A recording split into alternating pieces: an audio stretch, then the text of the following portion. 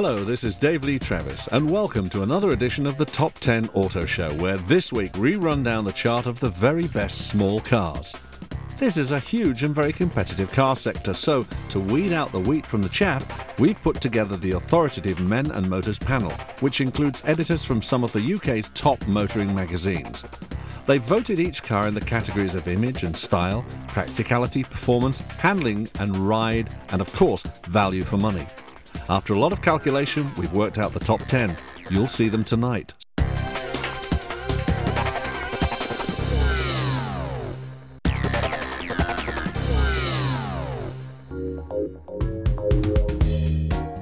Maybe no surprises that the Chrysler Neon isn't higher than at the bottom rung of our chart of the top 10 small cars. When this all-American car first graced our shores in the spring of 1996, it wasn't exactly being raved about in the colour supplements. Chrysler really thought that Europe would take to the Neon as a delicious piece of American pie, but in the end it created as much excitement as yesterday's leftover pizza. The bland styling didn't help. It didn't exactly make a statement like, say, Chrysler's excellent PT Cruiser MPV, and the Neon had a pretty cramped cabin inside. The 2-litre engine just never seemed powerful enough and became really rough when revved hard. In its favour, you do get a lot of features thrown in as standard. The problem is that these features maybe you wouldn't need, but you still have to pay for them. But the main reason why many people test drive and then decide on another is that the Chrysler Neon is just not that competitive. There are better cars in this sector, far better. So let's take a look at the specifications.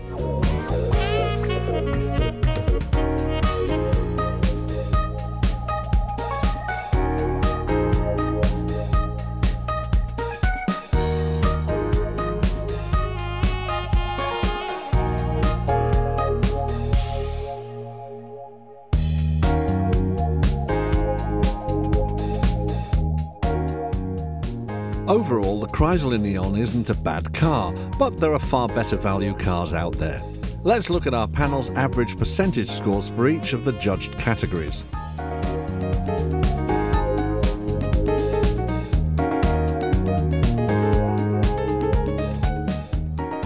So, the Chrysler Neon ends up with 53%, number 10 in our charts.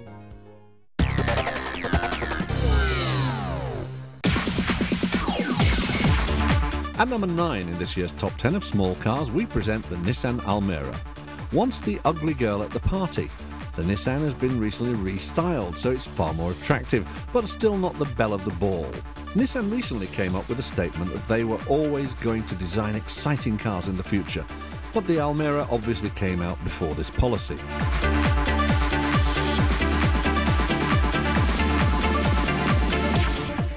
If you're after a car that's as reliable as your best mate, the Almera fits the bill. Compared with the previous model, the new Almera is longer, wider and taller.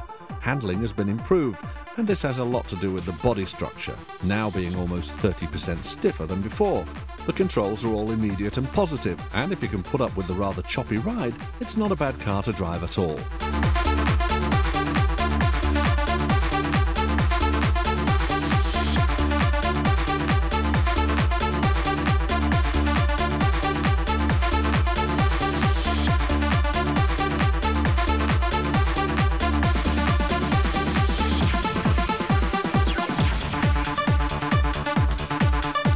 But what did our panel think about the Nissan Almera? They gave percentage points for each of our categories, and we've averaged them out to get our final score.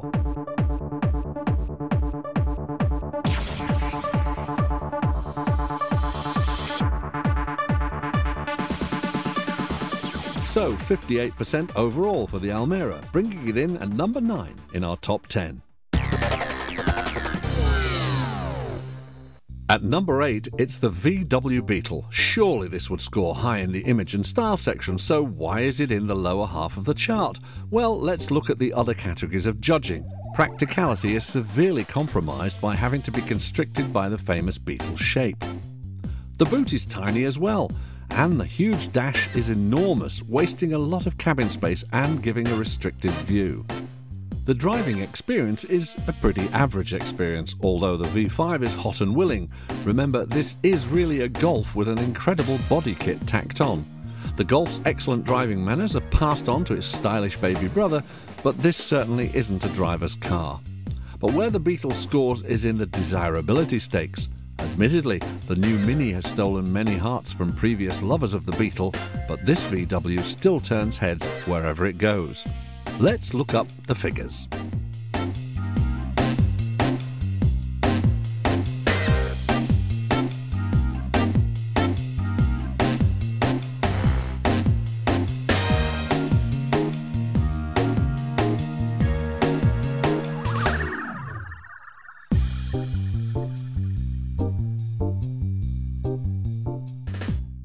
So let's see where the marks went from our panel of experts for the VW Beetle over all the categories.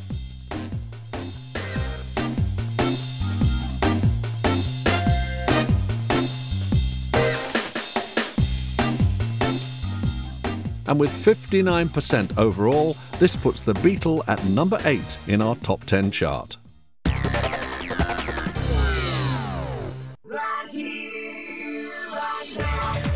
At number 7, it's a different car but with the same underlying personality. The Audi A3 is also based on the Golf, but it's much more than a product of badge engineering. The VW may be well screwed together, but the A3 is constructed with almost obsessive solidity by their Audi counterparts. Behind the wheel, it gives the sense of driving a miniature executive car, with quality switchgear and refined motoring. What of course you don't get is the space, and while the front two have a decent space, the rear cabin is a very cramped affair. You may wonder why the A3 is far pricier than the Golf it's based on, but if you're going to commit to long-term ownership, you'll make much of the money back with the Audi's higher residuals, and you'll have the pleasure of driving around in a classier motor. There's something about Audis which tugs at the heartstrings. Those exceedingly well-built but generally expensive hunks of German metal struggle in terms of sales and cannot muster the marked loyalty of BMW or Mercedes-Benz. Now the A3 has gained the added appeal of 5 doors, but the growth spurt fails to measure up in terms of performance. Audi lauds the sporting nature of its compact and practical A3, but in automatic form in particular, it feels anything but exciting. So let's take a look at the technical specifications.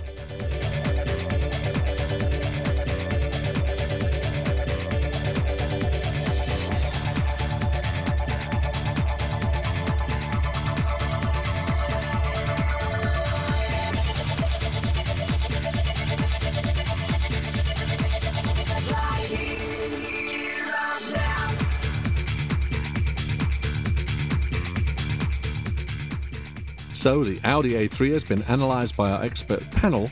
What marks did they give the car in each of the categories?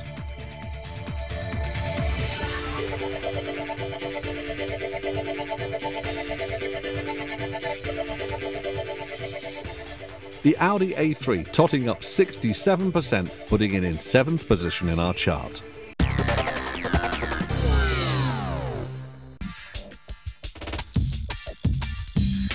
At number 6, it's a new entry into our chart for Fiat's replacement for the Bravo machine, the Stilo.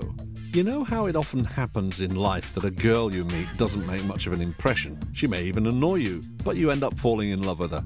Well, the Fiat Stilo is just like that. One look at that back end and those huge cheap-looking light clusters put you off even sitting in the thing. Then, behind the wheel, you're faced with a very cheap-looking and feeling plastic switches and fascia. But all cars are compromises. Where you lose in one department, you gain in another. And on the move, you'll discover a Fiat which has good road manners and is, dare I say this for a Fiat, actually refined. The gear change is a joy to use, and particularly with the sportier 3-door versions, holds corners like it's on rails. The puny 1.2 engine can be ignored, and if you opt for a 1.8 Stilo, you'll be rewarded with a healthy acceleration and decent fuel economy as well. You'll be getting a smile on your face at last, and you'll be falling in love with the car. You'll be forgiving it any initial poor impressions, and just like the plain girl you weren't that impressed with at first, you'll be falling for the beauty within. So, let's look at the Stilo's specs.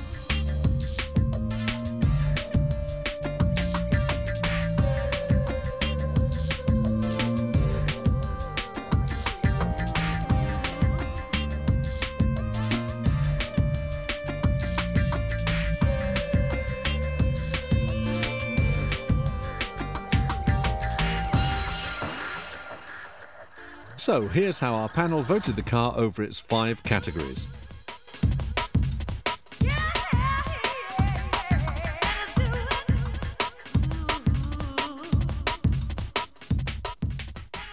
The Fiat Stilo gaining a healthy 68% from our expert panel, putting it straight into our chart at number 6.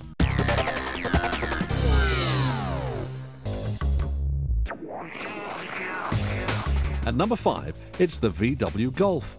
We've already covered the Golf-based Beetle and A3, but this is the real McCoy. The Fiesta is the UK's best-selling car, but spread the net across Europe and you'll discover the Golf as number 1. It's both a popular car for the masses and a chic must-have for those who consider that kind of thing important. This is the 4th Golf to come from Volkswagen, and it comes with a feeling of quality that's the envy of others. The interior is very stylish and ergonomic if you can put up with so much blackness. At night the controls light up like a spacecraft though. The Golf's the kind of car that appeals to so many different types of people. When you see one coming towards you, you've no idea who'll be behind the wheel. It could be a little old lady, a funky dude, or a young mum with a few kids. This appeal plus the solid construction means that your Golf will keep its value better than many others in its class. If there's one problem with the Golf, it's not as exciting to drive as earlier versions. Even with the GTI power plant under the bonnet, the heavy Mark IV chassis makes a solid, safe environment, but increases the inertia. So, while we're in scientific mode, let's look at the figures.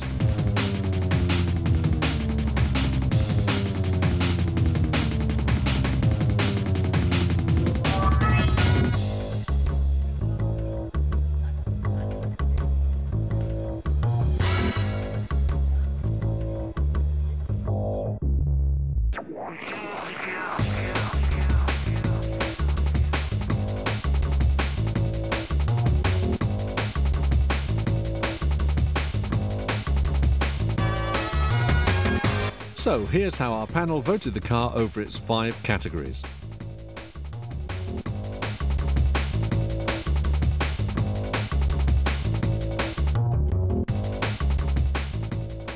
So let's average out those scores to reveal that the Golf gets a total of 69%, making it this year's number 5.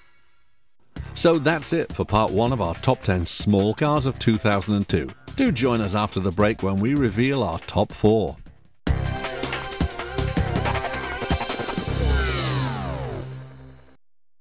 Welcome back to the all-new Top 10 Auto Show, where this week we're looking at the top 10 small cars of 2002.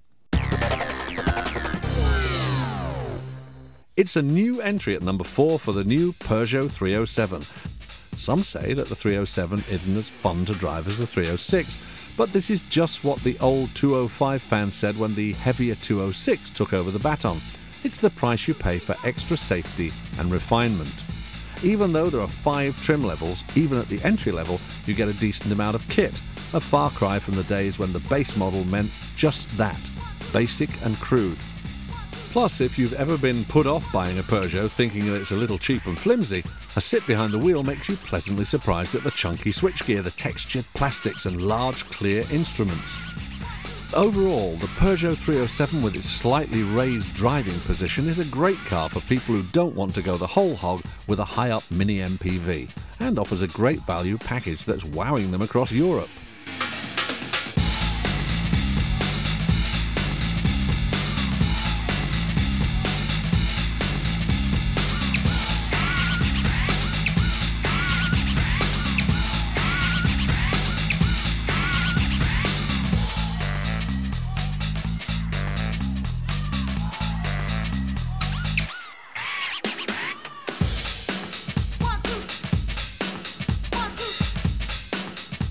Let's look at our panel's average percentage scores for each of the judged categories. Taking all the judges' scores into consideration and averaging it out, it takes 70% of the final score, giving the position in our chart of number 4.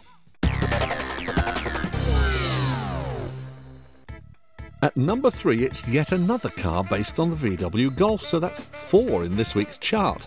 It's the Seat Leon. However, If you didn't know, there aren't any obvious clues to its heritage. All you'd know as you climb behind the wheel on the supportive sporty seats and push the pedal down is that this gives a far sportier drive than any of the other Golf variants, and that's exactly what the designers at Seat are aiming at.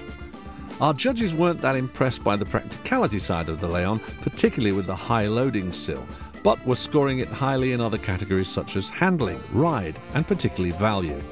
The Leon is actually cheaper than the Golf, yet offers much more equipment plus a full 3-year warranty. So what, you may say, as the value of Seats after some years will be less than that of VW. But if you look through the small ads, you'll see that many of the Seat range are really holding their value well. So let's look at the figures.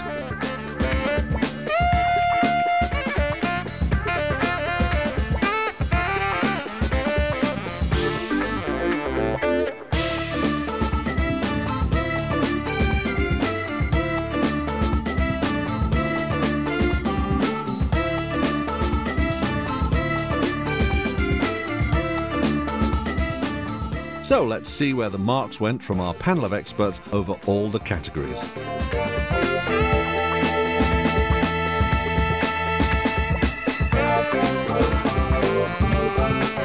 The Seat Leon gets an average of 72%, putting it in the number 3 slot in our top 10.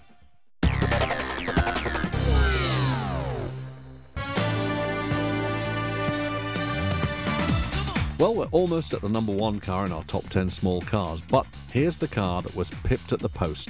The Alfa Romeo 147, which has moved up 5 places from last year's survey to this year's number 2. Now, if you started out looking for a stylish, sporty hatch, the 147 would definitely be on your initial wish list, but then maybe the pencil would hover nervously. Should you cross it out because of Alfa's poor reliability problems? Well, you shouldn't have to worry these days, and the old problems of rust and breakdowns are well in the past. The build quality has gone up a quantum leap over even the 156, and now you'll get a gorgeous clunking door sound and lovely rubberized plastics in the cabin. The comfort in the driver's seat is first class, and once you've used the fiddly controls and pretty poor ergonomics, you've got a hell of an exciting drive ahead of you. Now, you have to admit that the Alfa Romeo 147 is not only gobsmackingly pretty, it's also based on a shortened version of the 156's floor pan, and this helps the car enjoy sharp steering and great handling. So, let's look at the figures for our number 2 car.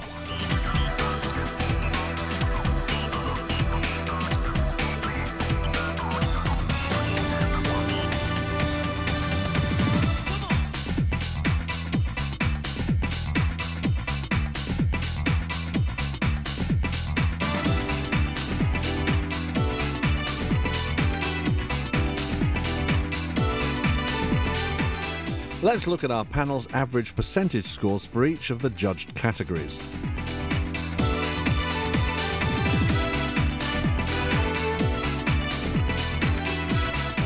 The Men & Motors Expert panel gave the Alfa a score of 73%, number 2 on our chart. So, before we reveal our number 1 car in this week's category, let's run down the top 10 small cars of the year.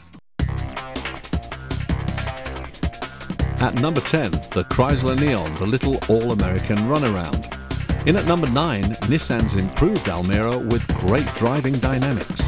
Number 8, the cute little VW Beetle. At number 7, it's Audi's little A3 with the high residuals. Straight in at number 6, Fiat's all-new Stilo. Down a few places but still riding high, the VW Golf at number 5. Peugeot's stylish 307 is at number 4. It's the Seat Leon at number 3. While at 2, it's Alfa drop-dead gorgeous 147. Here's a car which just last year was very much the runt of BMW's litter. A cut-down 3 Series with poor driving dynamics. It seemed to be bought by people who desperately wanted a BMW badge, but actually would have been better served by a Golf or A3. The old Compact was well due for replacement, and what a replacement. This now a hugely desirable motor with superb driving dynamics, plus the balance of this rear-wheel drive machine along with the electronic traction aids will keep a smile on your face on demanding roads. The new Compact is a little bit more expensive than the outgoing model, but it's worth every penny. The option list is long and comprehensive, as they know that the target audience for the BMW Compact love to customise to the limit. If we had to complain, we'd say that there isn't much headroom in the back. But this is a Compact, for goodness sake, and a little tight cabin space for occasional passengers is a small price to pay for that gorgeous sweeping roofline. So, well done to BMW on really coming up trumps with the new Compact. Let's drink in those stats.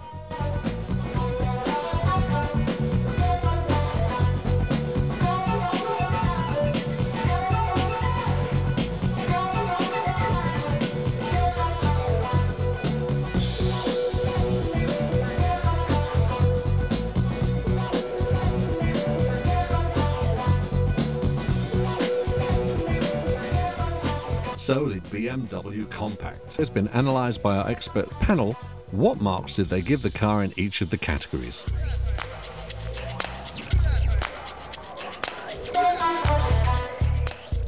So, with 74% of the average vote over the 5 voting categories, the Beamer gets the top slot in our chart this week.